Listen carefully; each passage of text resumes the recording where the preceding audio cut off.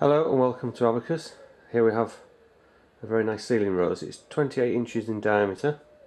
Now this was originally in cast iron, but what we did was we took a mould from the original and have cast it in resin. But it is especially a very nice design is this one, with quite a deep relief to it. I'm trying to come on the side here to give you an idea of the depth. It's very crisp in detail.